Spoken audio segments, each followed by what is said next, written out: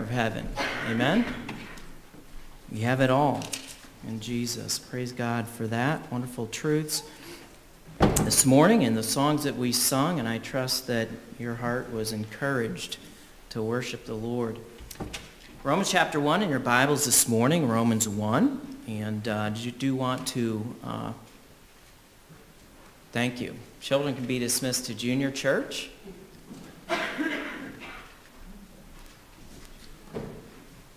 And I do want to welcome Elizabeth and her brother Caleb to our service this morning. Welcome. Good to have you with us. And she's wearing some new hardware. Do you have it? Did it get sized? Okay, she has it. All the ladies are going to want to see it. Congratulations to Justin and to Elizabeth on their engagement yesterday.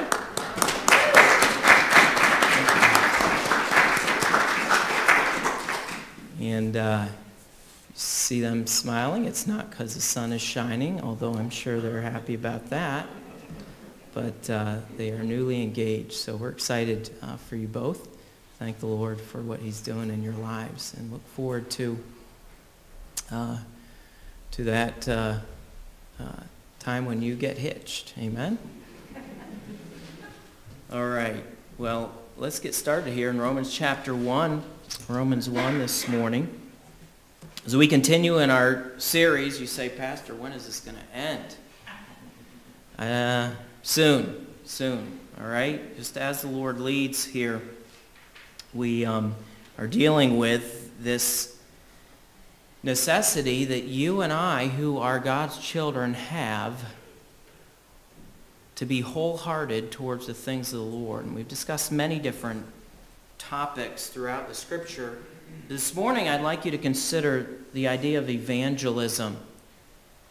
Wholehearted evangelism. And if we had to sum up the life of the Apostle Paul in one title, perhaps the best title to give the Apostle Paul would be Preacher of the Gospel.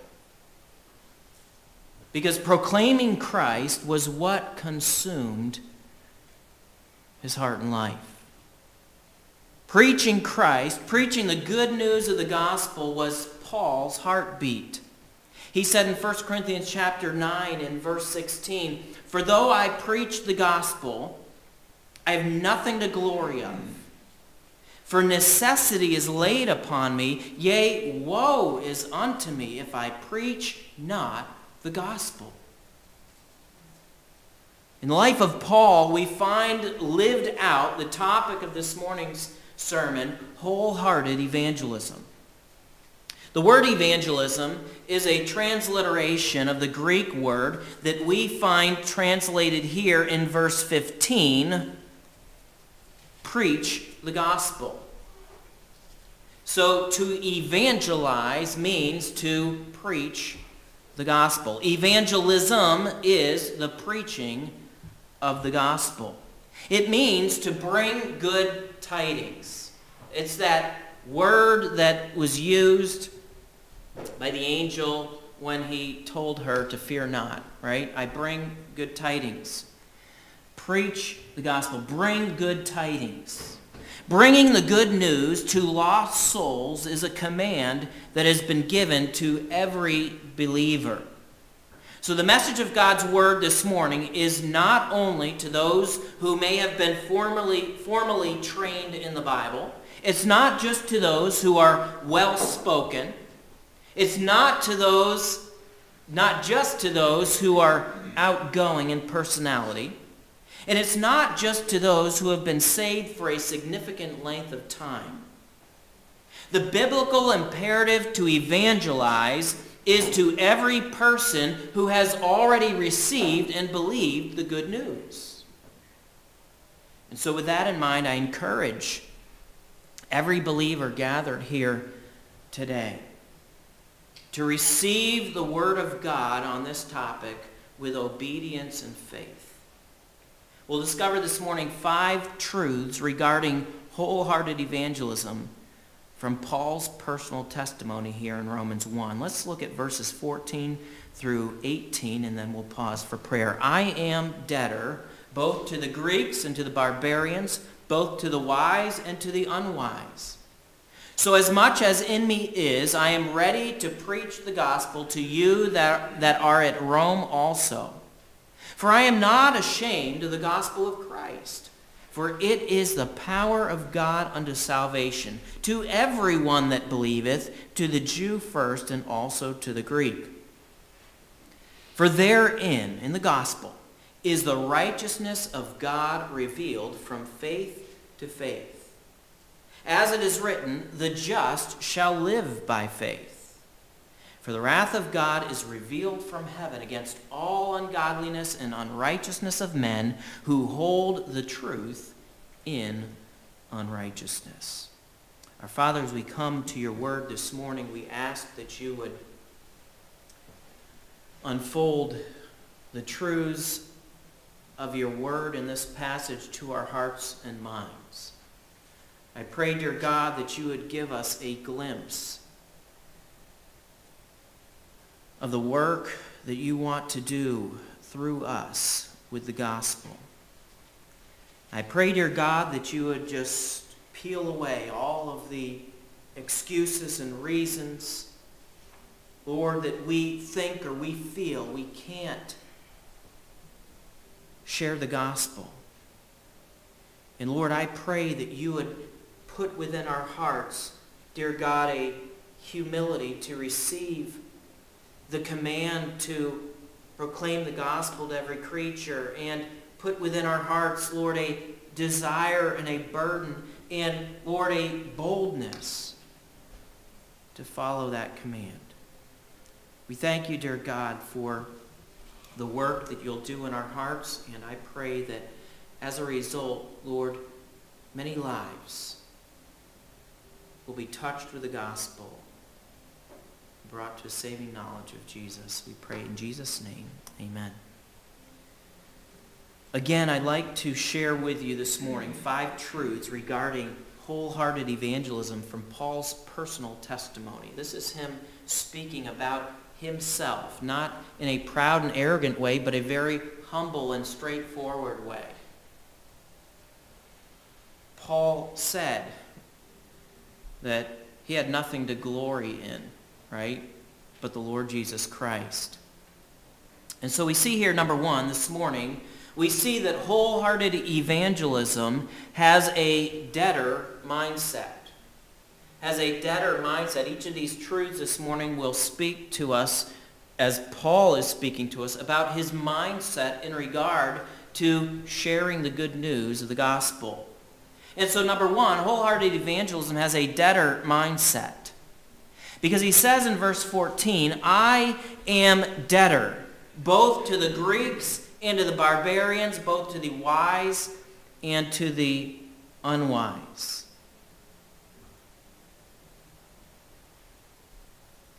Implicit in Paul's words here is this truth, number 1. And that is that the gospel had made him a debtor. The gospel had made him a debtor. Paul was a debtor to the gospel. The reality of the work of the gospel in Paul's life compelled him to bring that good news to all who needed to hear. Turn over, if you would, to 1 Corinthians chapter 1. I'd like to just expand on his testimony here of his mindset as a debtor to give the gospel. 1 Timothy 1, verse 12, he says, I thank Christ Jesus our Lord, who hath enabled me, for that he counted me faithful, putting me into the ministry, who, talking about himself, was before a blasphemer and a persecutor and injurious, but I obtained mercy because I did it ignorantly in unbelief. And the grace of our Lord was exceeding abundant with faith and love, which is in Christ Jesus.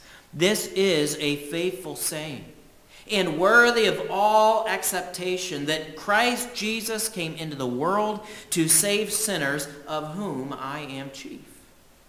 Howbeit for this cause I obtained mercy, that in me first Jesus Christ might show forth all longsuffering for a pattern to them which should hereafter believe on him to life everlasting. Paul's testimony.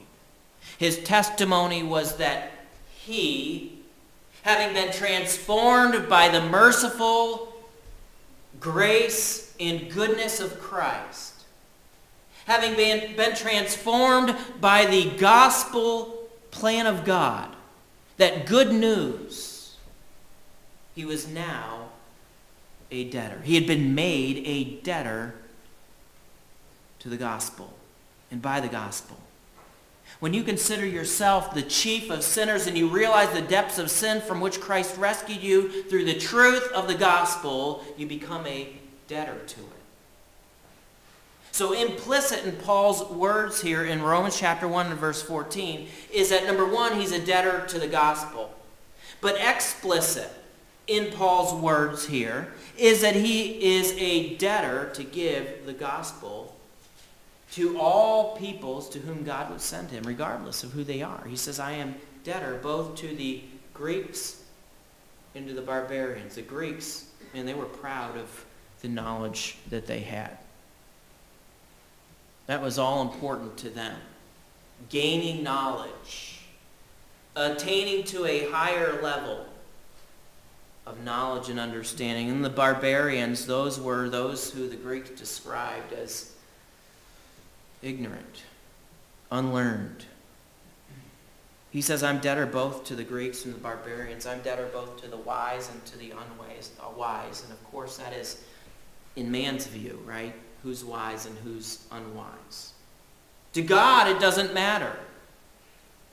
Because God so loved the world that he sent his only begotten Son. He gave his only begotten Son that whosoever believeth in him should not perish but have everlasting life.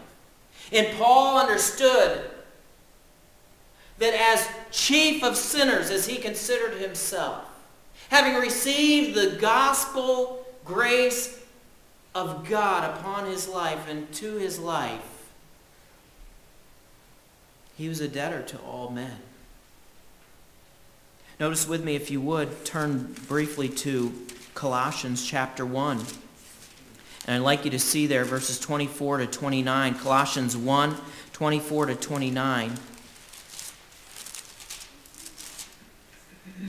And he says here, who now rejoice in my sufferings for you, and fill up that which is behind of the afflictions of Christ in my flesh for his body's sake, which is the church, whereof I am made a minister according to the dispensation of God, which is given to me for you, to fulfill the word of God, even the mystery which hath been hid from ages and from generations, but now is made manifest to his saints, to whom God would make known what is the riches of the glory of this mystery among you Gentiles, which is Christ in you, the hope of glory, whom we preach, warning every man and teaching every man in all wisdom, that we may present every man perfect in Christ Jesus. Whereunto I also labor, striving according to his working, which worketh in me mightily. Paul preached, warning every man God brought across his path, teaching every man in all wisdom, that he would present every man perfect in Christ Jesus. Paul was a debtor to all people groups. 1 Corinthians chapter 9 and verse 16 again.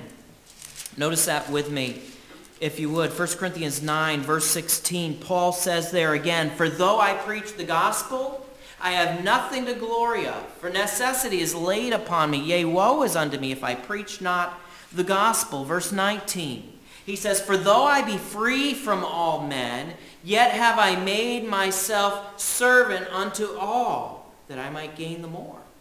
And unto the Jews I became as a Jew, that I might gain the Jews. And to them that are under the law, as under the law, that I might gain them that are under the law. To them that are without law, as without law, being not without law to God, but under the law to Christ, that I might gain them that are without the law. To the weak became I as weak, that I might gain the weak. I am made all things to all men, that I might by all means save some. And this I do for the gospel's sake, that I might be partaker thereof with you. See, Paul's passion in preaching the gospel was to come alongside every person and every people group that God brought across his path and come to know them in a personal way and relate to them and understand them so that he might have the means, the opportunity to preach Christ to them. He saw no limitation to where the gospel ought to go. He took literally the great commission of Christ to his disciples to go into all the world to preach the gospel, to teach all nations, baptizing them and making disciples of them. Do you realize this morning there are 3,945 languages out of 7,360 languages in the world today that have no portion of the Word of God? That represents 255 million people. There are 4,588 unreached people groups around the world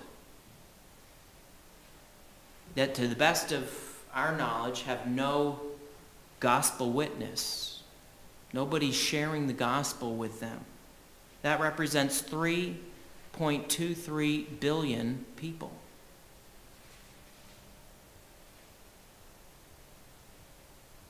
Spreading of the precious news of Christ must be viewed as a debt owed if we are to be wholehearted in evangelism.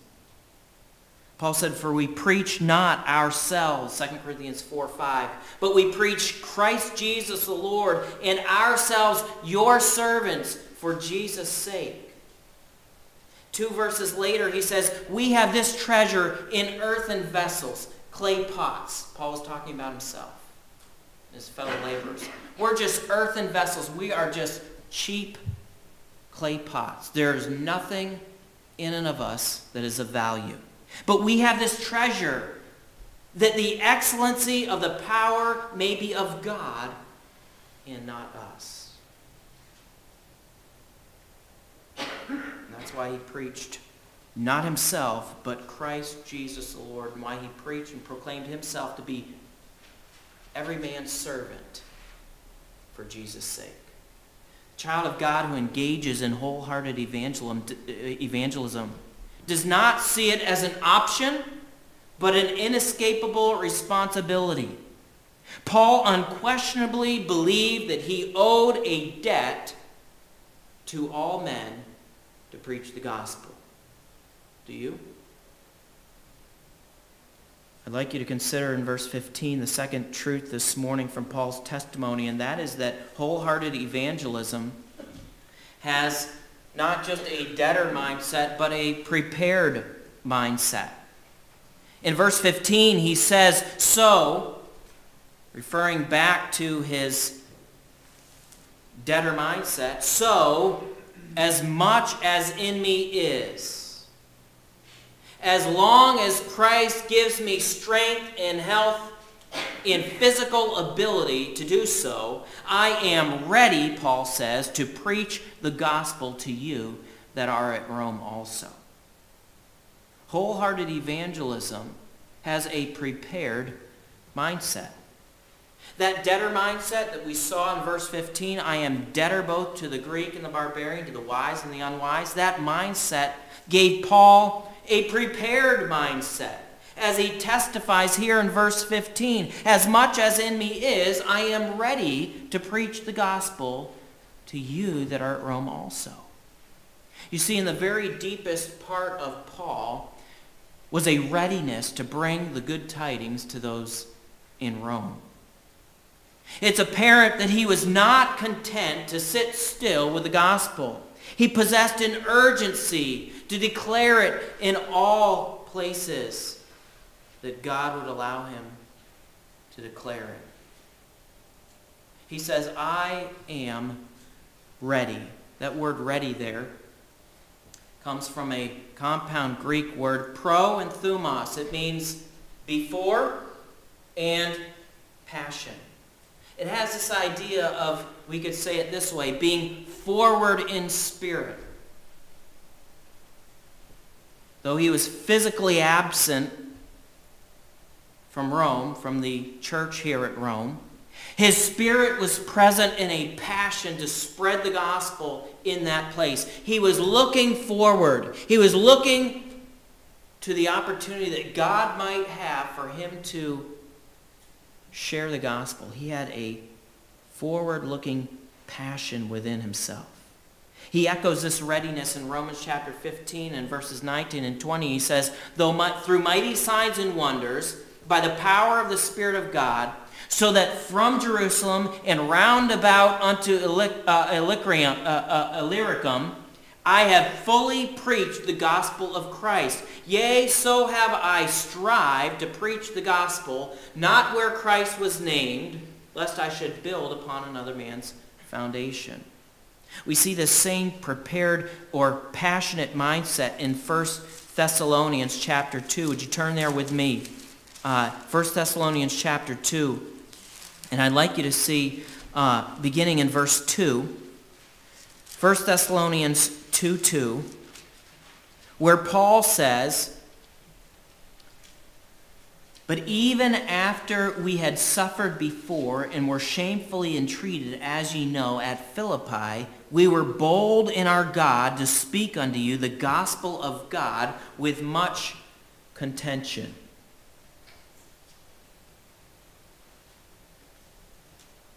This is a result of a ready, of a prepared, of a passionate mindset when it comes to evangelism and preaching the gospel, right? They had suffered before, they were shamefully entreated at Philippi, and yet here they come to Thessalonica, and they are bold to preach the gospel of God, even though there was much contention. Notice with me in verse 7. "But we were gentle among you, even as a nurse cherisheth her children. So being affectionately desirous of you, we were willing to have imparted unto you not the gospel of God only, but also our own souls, because ye were dear unto us. For ye remember, brethren, our labor and travail, for laboring night and day, because we would not be chargeable unto any of you, we preached unto you the gospel of God." You see that mindset with which Paul entered this city and preached the gospel to these people? It was a passionately prepared and ready mindset. So deeply had the gospel impacted him personally, and so committed as a servant of Christ was he, that there was a deep and an abiding passion to proclaim it.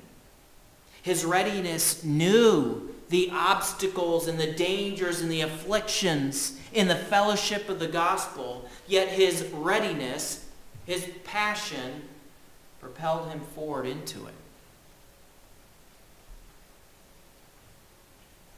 Wholehearted evangelism deeply values the good news. Wholehearted evangelism understands the cost of bringing that good news to lost souls, and yet despite these two competing things, you have the good news and you have the obstacles to it, wholehearted evangelism moves forward in passionate labor to spread the gospel of Christ. That was Paul's mindset. Nothing could stop him. Consider number 3, the first part of verse 16. Wholehearted evangelism has, number 1, a debtor mindset, number 2, a prepared mindset, but number 3, it also has a shameless mindset. Because Paul says here at the beginning of verse 16, "For I am not ashamed of the gospel of Christ." Paul tells us here that his passionate readiness to preach the gospel grew out of a heart of shamelessness about the gospel. He was ready because he was not ashamed. In other words, there was nothing holding him back. Paul was a man that once had great pride in who he was. His life had been built on all that he had accumulated to his name. He describes it in Philippians chapter 3 as confidence in the flesh. And he lists all of the things that his reputation was built upon. And then he says that he counted all of those things as waste in exchange for Christ. At that moment in his life, he went from hero to villain in the minds of his Jewish brethren. And the sufferings and afflictions of his ministry bear that out. He was ashamed to them. But that didn't deter him from glorying in the gospel that had transformed his life. And he maintained throughout his ministry an unashamed heart attitude toward the gospel. It was all for Christ, as is reflected in Philippians chapter 1 and verse 20, where he writes, according to my earnest expectation and my hope, that in nothing I shall be ashamed, but that with all boldness, as always, so now also Christ shall be magnified in my body, whether it be by life or by death. Paul had a shameless mindset toward the gospel. Folks, the gospel of Christ is pure. It's fully sufficient. And it's full of glory. If you've been saved by it, then you know that. You've experienced that personally. The problem believers run into is that the world despises the gospel. It hates the good news of Jesus Christ. And in man's self-righteousness, his depraved heart rejects the need and the purpose of the gospel. He speaks shame upon it and upon those who believe it. And too often that has a chilling effect upon us who believe it. And therefore we fail to wholeheartedly proclaim it and live it.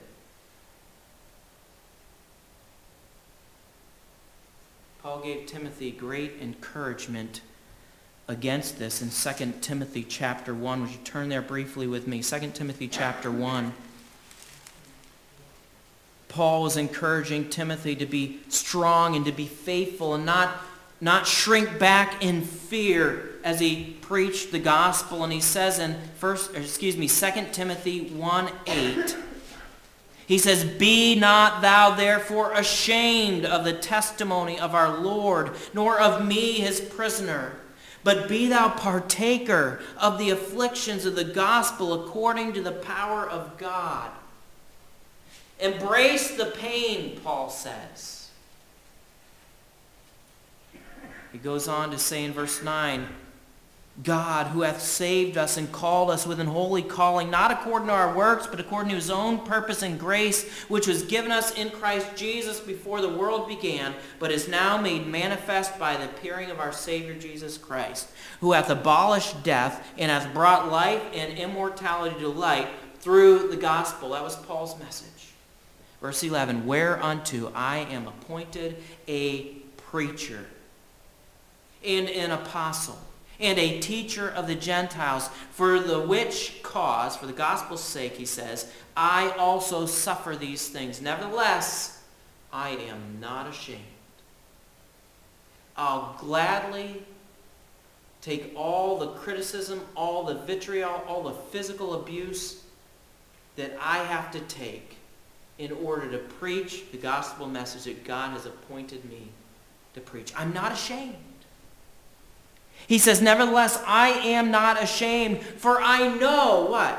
Whom I have believed. And I am persuaded that he is able to keep that which I've committed unto him against that day. What an encouragement for Timothy to have a shameless mindset toward the gospel. Wholehearted evangelism is shameless toward the gospel. It doesn't shrink back in the face of criticism. It doesn't fear what men may say or what men may do. It embraces the good news of Jesus as the only truth that can deliver people from sin and bring them into a right relationship with God. And so wholehearted evangelism has a shameless mindset. Notice with me in the remainder of verse 16 and then in verse 17. Number 4, wholehearted evangelism has a dependent mindset. A dependent mindset. He says, I'm not ashamed of the gospel of Christ. Why? For it is the power of God unto salvation to everyone that believeth, to the Jew first and also to the Greek. And so here, immediately following Paul's statement that he is unashamed of the gospel, he gives the reason. It's twofold. Number 1, he says it's the gospel that is the power that brings people to salvation. The message of truth contained in the gospel is the powerful link between sinful mankind and a holy God. It's powerful in that it provides the only possible solution to the sin problem that's found in the heart of every man, every woman, and child. The gospel is wholly sufficient, and therefore Paul relied unashamedly on it to accomplish the ministry that God had entrusted him with. It's the gospel that is the power of salvation. Paul said, we looked at this passage in Sunday school this morning, 2 Corinthians chapter 2, I believe, where Paul says, look, I came in fear and trembling. My speech was not with enticing words of man's wisdom, but it was in demonstration of the Spirit and of power. And where was that power found? It was in the gospel of Jesus Christ. As the Holy Spirit takes that good news and works in people's hearts and convicts of sin and shows them the truth that Jesus saves.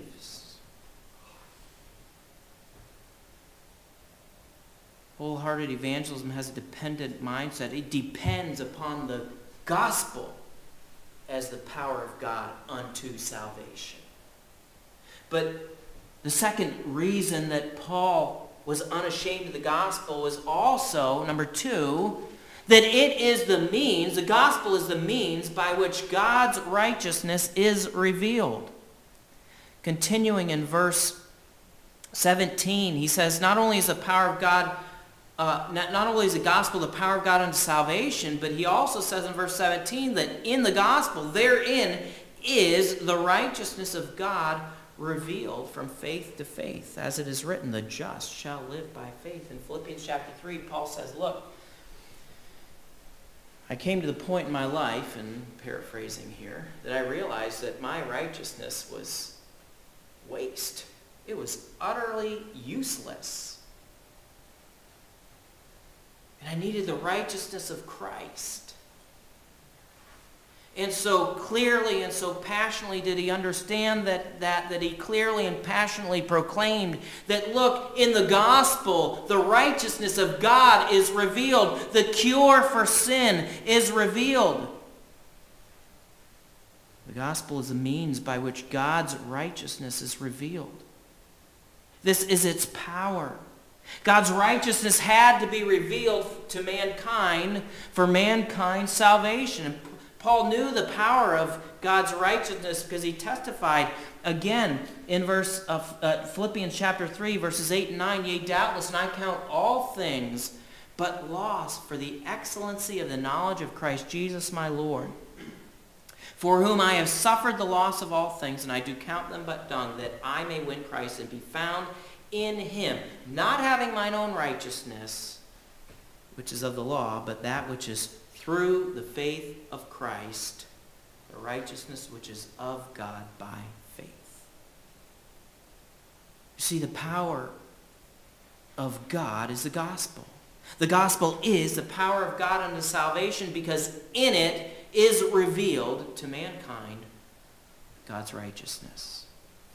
The mistake that many believers make in regard to evangelism is that they depend upon themselves. Typically, this is revealed in 2 ways. One believer may have a high opinion of his own speaking and reasoning abilities, and he will share the gospel relying upon those abilities to draw folks to Christ. Another believer, probably most of us sitting here, have a low opinion of our own speaking and reasoning abilities. But the danger there is that we're still relying upon ourselves, aren't we? And therefore we neglect to share the gospel because we are depending upon ourselves. And when we look inside, we say, oh man, I can't do that. I don't have it in me. Wholehearted evangelism has a dependent mindset. It relies upon the gospel of Jesus Christ to do the life-changing work that every unsaved person needs in their lives.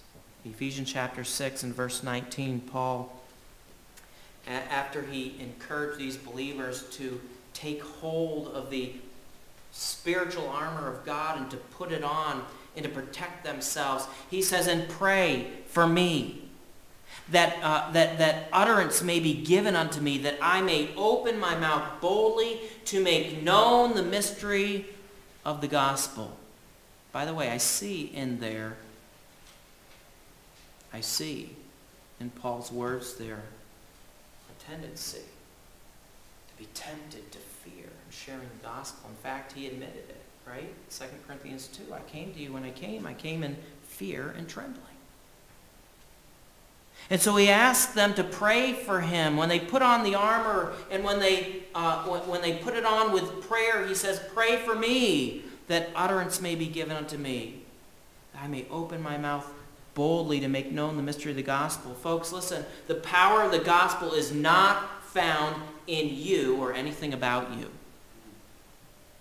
It's found in the revelation of the righteousness of God through Jesus. And the believer that's engaged in wholehearted evangelism is dependent not upon himself, but upon the gospel of Christ to change lives. Lastly, this morning, notice with me verse 18. I'd like you to see here that wholehearted evangelism has a sober mindset. It has a sober mindset because Paul says here, look, the righteousness of God is revealed in the gospel. And the just will live. They will gain eternal life by faith. But the wrath of God is revealed from heaven against all ungodliness and unrighteousness of men who hold the truth in unrighteousness. In other words, they hear the truth and they turn it into a lie. They turn it into something that's evil in their own hearts and minds.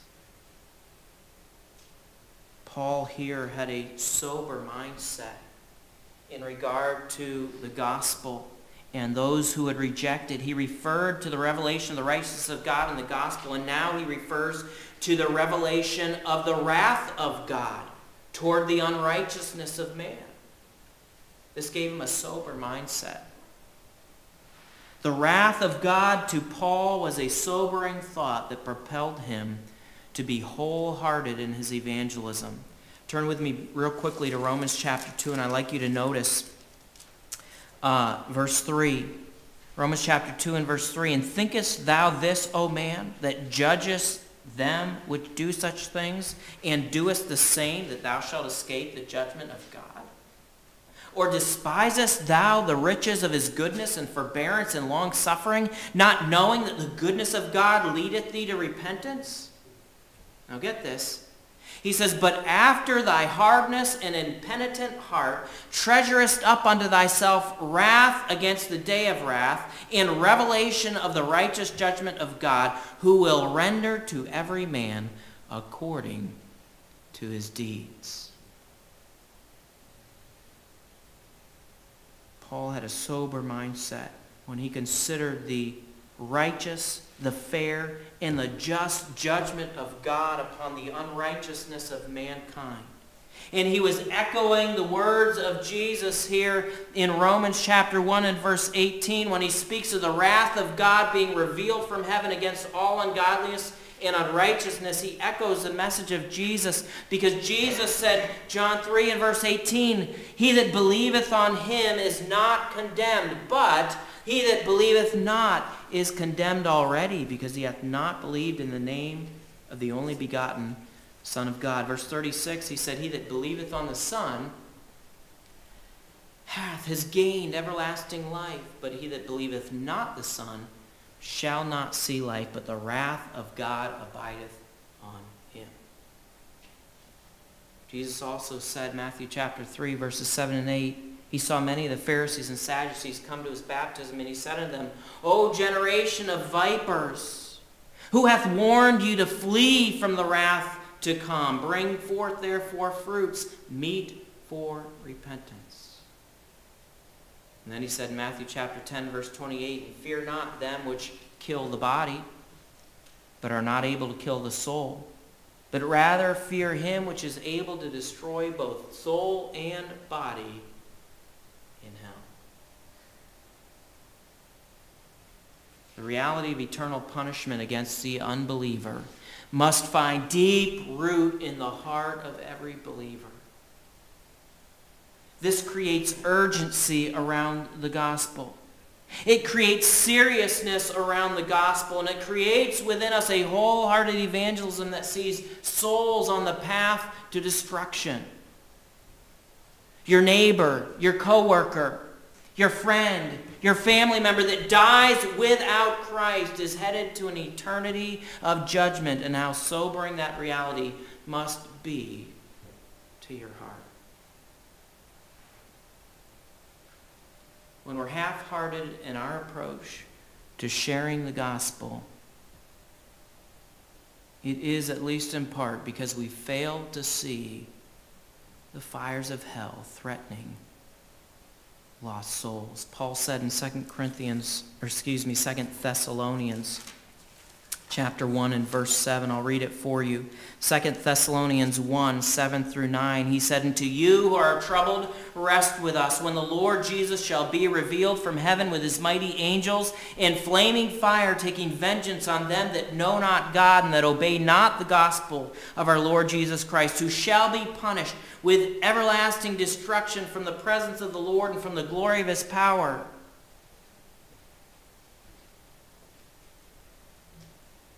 Paul had in his heart and mind a soberness in regard to the wrath of God against sin.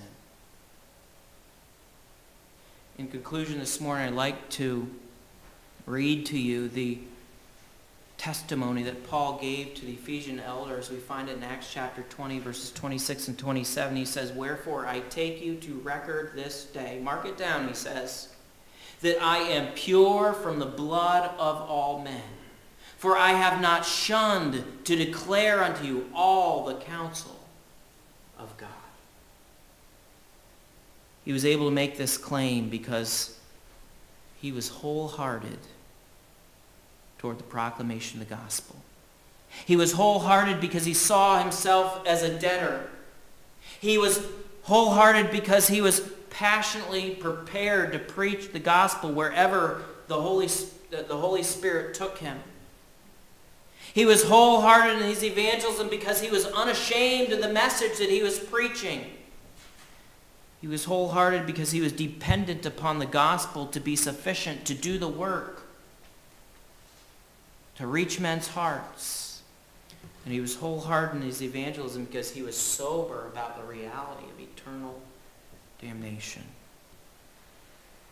So I ask you this morning, what is your attitude towards sharing the gospel?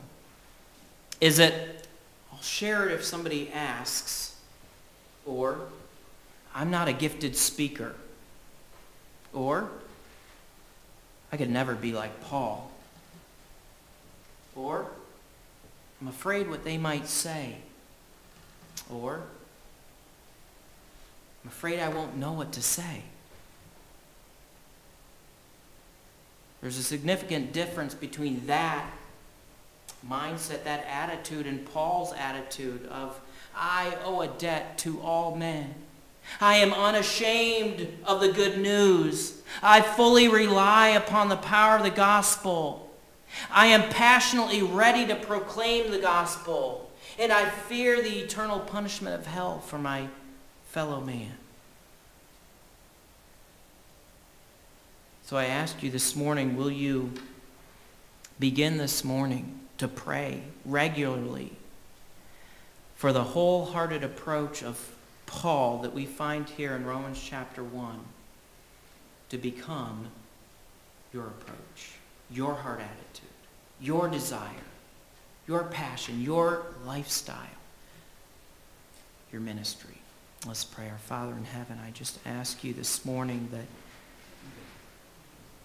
your Spirit would move within us in such a way that we say, Lord, I surrender all. All to Jesus I surrender. Father, I pray that you would break down the barriers, that you would remove the hindrances, that you would excuse the excuses from our lives that keep us from sharing the gospel. And Lord, I pray that where we have been